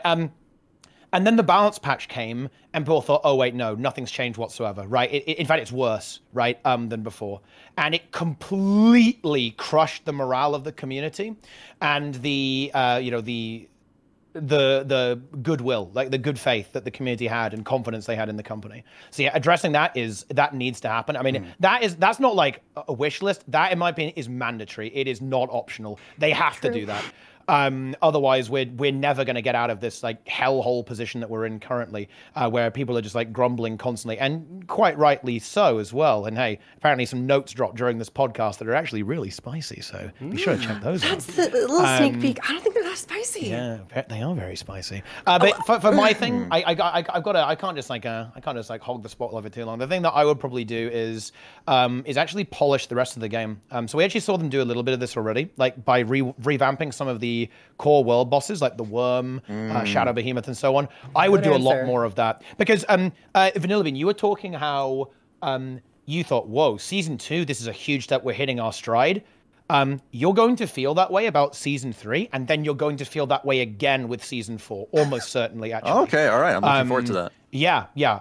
And I would actually go as far to say that you'll probably feel that way about the quality of the open world maps as well, right? You're going to go, wow, this is amazing, right? When, I think when you play Path of Fire for the first time, you go, wow, this is genuinely breathtaking, right? And when you get to Heart of Thorns, you go, whoa, this is scary. This is oppressive. I'm lost. This is insane. This exploration is crazy. And then when you go to End of Dragons, it's kind of a bit of both, right? It's a visual feast, right, with what it is. And no spoilers, but you've got to play the last map. The last map is genuinely spectacular. It is one of the best pieces of content I have ever seen in an MMO. It's really well up there, where it is spectacular. You're setting the bar pretty up high. Oh, yeah, no. Honestly, I actually think I'm genuinely being conservative, actually. It is spectacular. Music on, audio on, dialogue on, play through that map. It is remarkable. It is a masterpiece, right? And that's what's ahead of you, right? And it's just not just that map, right? It's a lot of stuff you're going to be amazed by. Because, yeah, you're absolutely correct. Your assertion is correct here. ArenaNet did hit their stride. They've kept doing this over this. They've refined more the way they tell stories, the way they have story content in the game, right? Like the way they design maps, it's all evolved the way it has. And I think you're going to be really impressed. You will be amazed.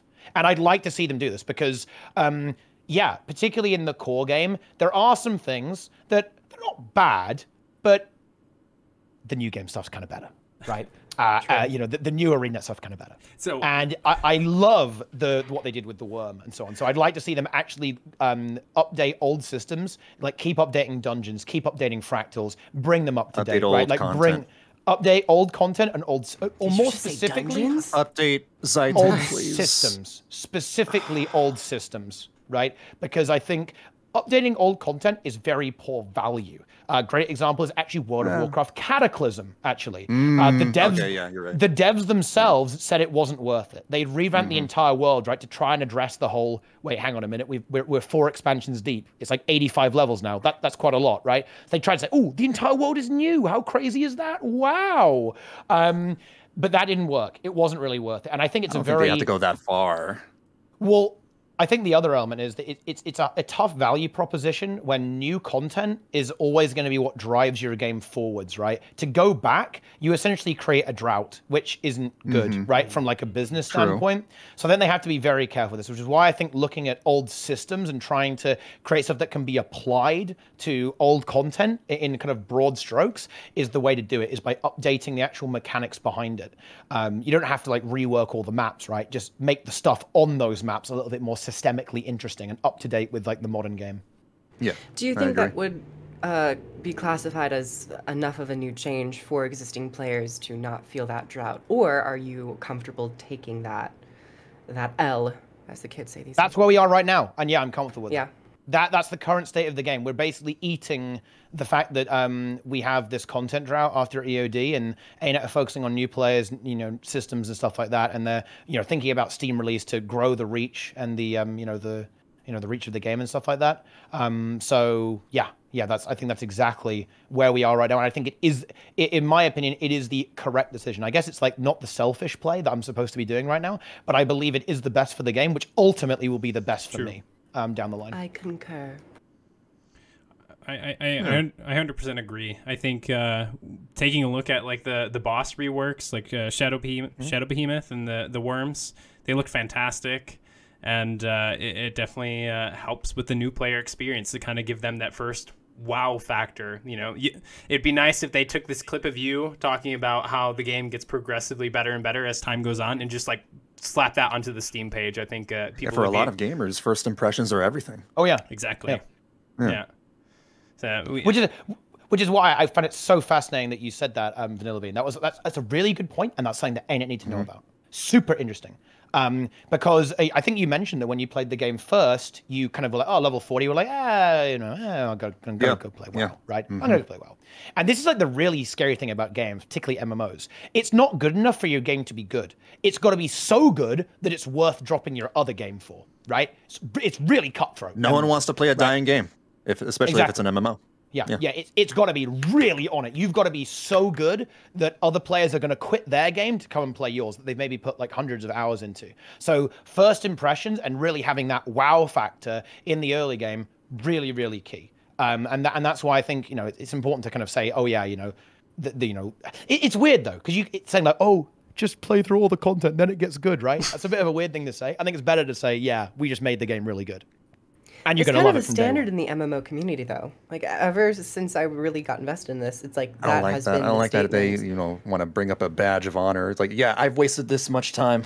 Yeah, and then I can finally enjoy myself. But the modern content is at such a high level that I would love to see the earlier systems and the earlier boss encounters, especially dungeons, be something that is more incentivized for players to do. Because dungeons are a whole area of content that some people never even interact with or like miss.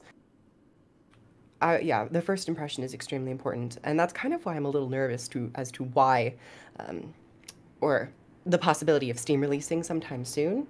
Because I don't know. It's not as strong of a first impression as I would like it to be, and I know that it can. What else would you change about the starting experience? Yep.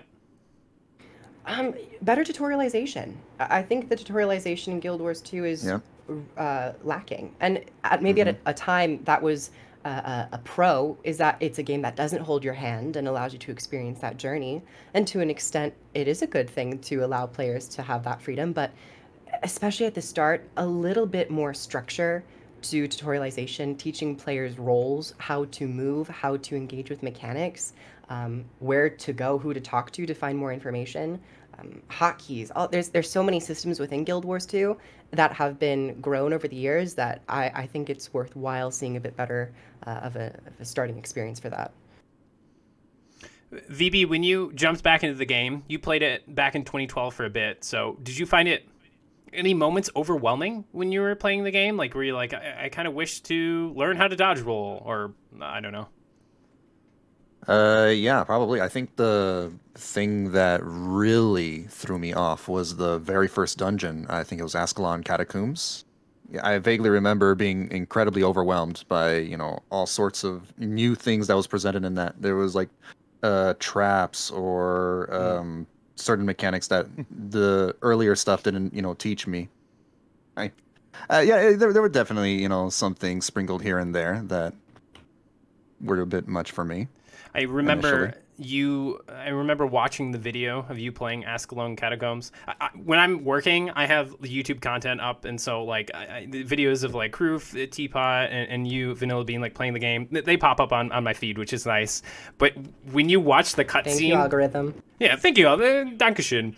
When the cutscene for Ascalon Catacombs, like he slams the sword down, and then the ghost appears, like your eyes were so white, you're like, oh my god, this is fantastic. And I was like, wow, this is so cool. He's enjoying this content. Because back in the day, I felt the way the that same they do way. some of the cutscenes are so beautiful, dude. That's they make some really beautiful paintings. I'm just saying. It's I really enjoy the cutscenes, and I think I said this in the last podcast. I enjoy the personal story side by side appearances where there's like concept art moving in the background. That got a lot of shit on Reddit. I don't know why. I think it's still cool to this day, but I digress. I think the base game I think is good, but I think there's things they can add. Like there's so much open tutorial space in Queensdale that they can just throw the what is the base map for End of Dragons? I completely forget. Saitong. Yeah, they can add that kind of like heart vendor where you learn about like break bars and stuff like that. I think it would be really cool to see in game. Break bars, yeah. My chat had to teach me that. That's a thing that needs to be taught to players early on. ArenaNet. It's always the break bars. Yeah, what are you doing, ArenaNet? Get on it. His chat had to teach him. It's so sad. Oh, but yeah. This is, you know. Do you have anything you'd like to see? I didn't even know that I need to start reading the little descriptions beneath the nameplates as well. They, yeah. They tell you things. Sometimes they don't know. This is true. Things I would like to see, just from playing other MMOs right now. Someone said in chat, like, I want to be able to examine a player and see their gear, their status, and whatnot. I feel like that would do. Why is that not a thing? That would do. Think about this, right?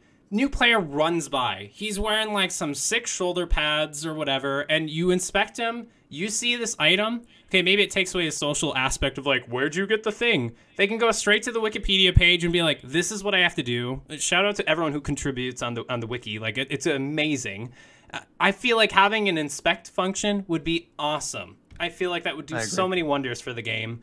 And I think something as easy as that, I would like to see in game. I feel like the new player experience is actually quite nice in my opinion. I feel like there's not a lot they need to add. I feel like a Steam launch, is it perfect? No, but I feel like the game is already at a good state. I believe actually you get raptors now. I was leveling a character and I just got mine. Interesting. Mm-hmm. But you're max level now. Am I correct? Well, yeah, I'm max level. I didn't get my raptor immediately. I had to level a new character to 10 in order to get my raptor, which was a little odd, but it is what it is. Interesting. Yeah. I feel like they should add the raptor, of course, an intro, an inspect element, and tutorials. Mm-hmm. That's what I would like to see for the base game. Inspect. I'm a bit indifferent to that. Ooh. Let's hear it. Let's hear it. What's on your? Let's pick your brain. What about inspect? You dislike what's going on or in like? that noggin of yours, Teapot? I mean, I don't mind gear inspect. In fact, I think it would actually probably be good for the game. It would be a net benefit for the game. But I think that ArenaNet would probably get devoured alive by the game's community if they ever added anything like that. Do you feel like if you can inspect like armor, what if it's just like the name, not the stat type specifically? Well, isn't that just useless? It'd just be more of a cosmetic option. Yeah. There's a good side to inspect because then you can, inform them learn. that, hey, you might not be running the best gear, or like you have a green, like you should maybe like upgrade that. Oh no, I am pro gear inspect. I think gear Okay. inspect would be a huge net positive to the game. It's just that I don't think it's very likely to get added to the game. Yeah. Are they worried that it'll bring toxicity into the game or something? Yes. Even though toxicity already it's kind of it's an argument that's like it doesn't really matter because there's always going to be an aspect of toxicity, and we can do everything in our power to try to avoid that, but it's like some of these systems are actually very useful to teaching people, and it's not all about the toxicity. Yeah. So the thing is that it's kind of like indirectly caused toxicity or community created or directly created toxicity. Yeah. The reason why people wouldn't like gear check is because because it would essentially be in a lot of players' minds game mandated toxicity. In other words, there is a system in the game that allows you to exclude other players. Right now, that doesn't really exist. But currently, people are like, well, the only way you get excluded is if other players do it.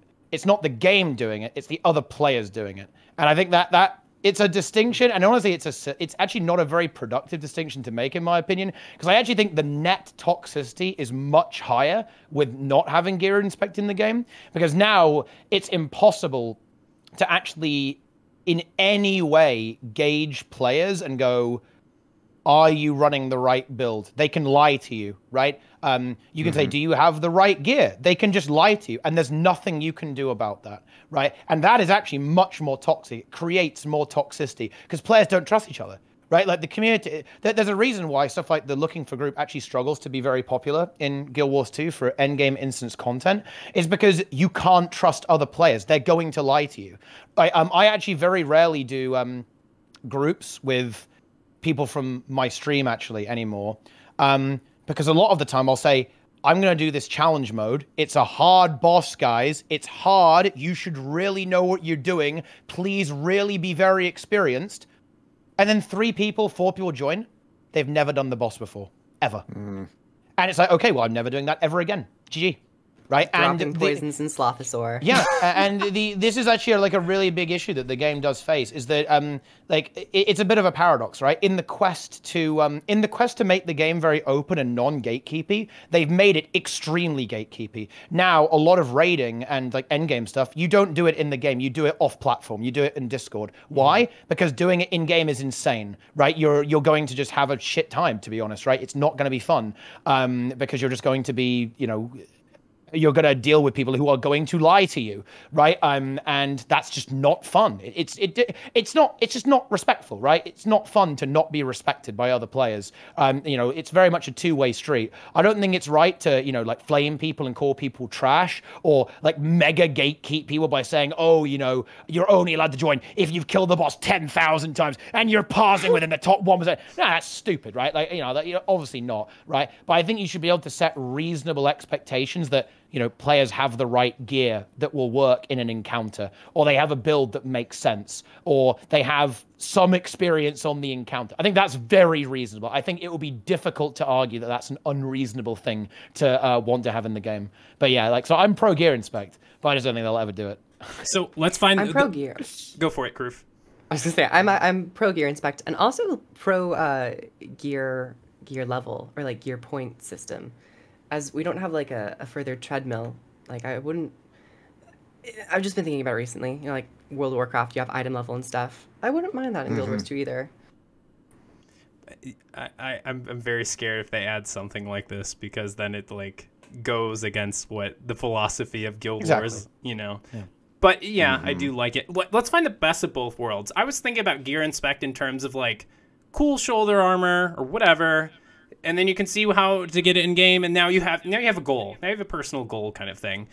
Why don't we have the best of both worlds? Someone said in chat, they're like, I always have to ping gear every time I do a raid. Like, there's no different kind of thing. They should just add it. I say, when you're in a group setting, like dungeons or even story instances or strikes or raids, it should always say the stats of your gear so that people can see. When you're running around in the open world, you can inspect people, but it just shows the name of the armor that you're wearing, and that's it. If you want to have stats enabled where it shows off, cool, like more power to you.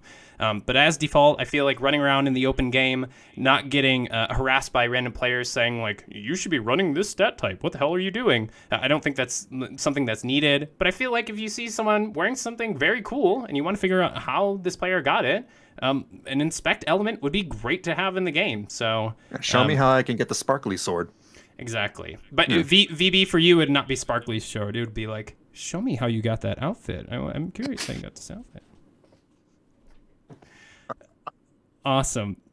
I feel like we've covered a lot so far. You're not wrong. Yeah. Gotta be honest, gotta be honest on this podcast. A lot going on. I feel like the biggest thing that we talked about was that VB learned about break bars through his chat, which should be like the biggest indicator for ArenaNet. I'm sure it's on their radar. But props to VB's chat.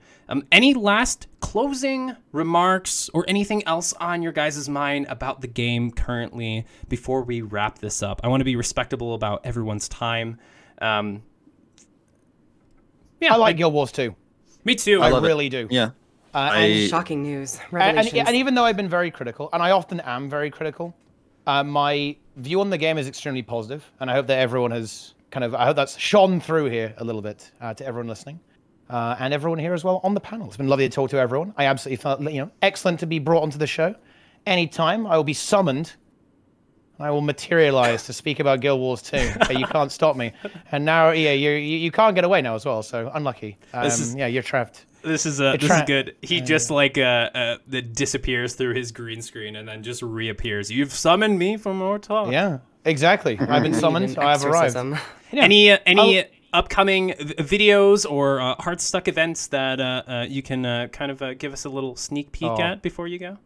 There is one thing actually that I'm planning on running pretty soon actually, and I think this actually I wanted to target a lot of the issues in the community that I think we can fix, right? Because there are some things that ArenaNet can fix, right? And there are some things that we can have a bit of a crack at and see if we can make better. And one thing I really want to look at is players in leadership positions, specifically players who are going to be the type of player to make groups, right? And to populate the LFG and teach other players. So I'm going to be running a challenge soon, and there'll be lots of prizes, maybe even stuff from ArenaNet if they're interested. Okay, who knows? Not confirmed. Not confirmed, by the way, disclaimer. But I want to run basically a commander challenge where I'm going to challenge people to run as many groups as they possibly can, teach as many new people as possible. Probably trying to coincide a little bit with the Steam release a little bit. And if you win, you'll probably get a legendary weapon. Wow. Insane. How do you win? Let's go. Well, you have to whoever, basically, what it will be is I'll probably do like the top 100 will get something, or maybe the top 50 people who do it. depending on how many people I think I'm going to get. And there'll be like gold starting at, like rank 100 or rank 50, and it will scale up all the way to probably a legendary weapon. Yes, and by the way, I am actually planning that for every game mode, by the way. So I'm planning to eventually do that for PvP, for making automated tournaments, or maybe just duo queuing with like random people. Like, who can duo queue with the most random people in PvP in like a week? That's big, That's huge. That's cool. I like it. Such a strange competition. Yeah, it is. Isn't that fun? Like, it's gonna be bizarre. And like how many times you can lead in World vs. One and stuff like that for sure. And even better, you know what? Because look, I live by my own standard, my own example, right? I am actually planning on doing probably one of the most unhinged challenges I've ever attempted. I will attempt to complete Dragon's End. No, not that. I'm not quite that far gone yet. I will attempt to do Dragon's End, which is the final map in the entire game, 1,000 times in 1 week, maybe 1 month. Okay, 1 week might not be. It might be. We're gonna have to do wellness checks on you. What in the world? Yeah. Interesting. Cool. You need to see a therapist.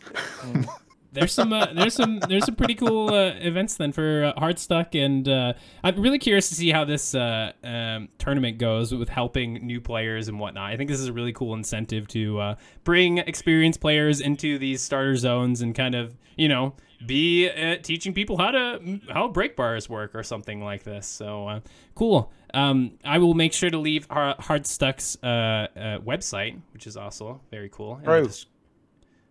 What's that? True. I said. Facts. True. Big facts.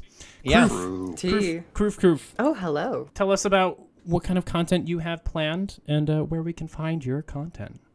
Well, more content. I mean, we had a balance patch preview coming out, so I might make a little bit of a video on that. But high-level stuff. I am going to be a part of the competition known as Unleash the Feast with 2 other ArenaNet partners, Emmy and also Rook, and we will be competing and cooking food on a Guild Wars 2 inspired cooking competition, and we're going to be fighting out for $1,000. I'm just kidding. No, there's not a prize pool. I wish there was. But yeah, more stuff coming down the pipeline. Thank you so much for having me. This was a really fun conversation to reflect on Guild Wars 2 systems. Awesome. I hope no quaggins are going to be baked during your cooking competition, but I wish you luck. How did you know? I don't know. Just a lucky guess. Okay, well. And last but not least, VB, thank you so much for coming on. I know I kind of put you out of the frying pan and into the fire when it comes to experienced players, and your new eyes, I think, gave a good perspective. But what do you have in the pipeline? I'm sorry that I couldn't chime in more than I could, but I'm glad to be here. Not a problem. You have a Living World Season 2 to complete, and I think you're just going to keep playing through. Is this correct, or do you have Yeah, I'm chilling. I'm vibing. I'm definitely going to be doing the World versus World beta thing with my guild. We'll be doing a little bit of that. I'm going to continue doing as much as I can of the Queen's Gauntlet and the current holiday event that's going on right now. And yeah, just more Living World Season 2 stuff. I'm going to keep pushing through until I finally reach Heart of Thorns. You're in for quite a treat. More excitement, more surprise faces, more pog faces. Yeah. There's very small enemies in Heart of Thorns that you should definitely just keep an eye out. Don't underestimate them. I've seen the meme. The memes have been shared. Like, I actually have ran into the Pocket Raptors already in one of the fractals. I believe it was Fractal 12, the pirate one, Siren's Reef. Mm-hmm. Yeah, T112. Yeah. They kind of hurt. They do just definitely a little kind bit. of hurt. Guys, thank you so much for coming on to the podcast. I really appreciate everyone's time. Mm-hmm. And anyone who is watching this recorded, make sure you check out their channels. They're great videos. I always have their stuff up when I'm working during the day. I actually just released a video about NPC replicas. I have technically 21 NPC replicas on my account. Maybe that's worth checking out if you have some free time and saying, hey, moopliss, you definitely have a problem and should stop creating alternative characters. But thank you very much, guys. I appreciate it. Have a great rest of your day. And as always, stay hydrated. Bye, everyone. Cool. Farewell. Take care.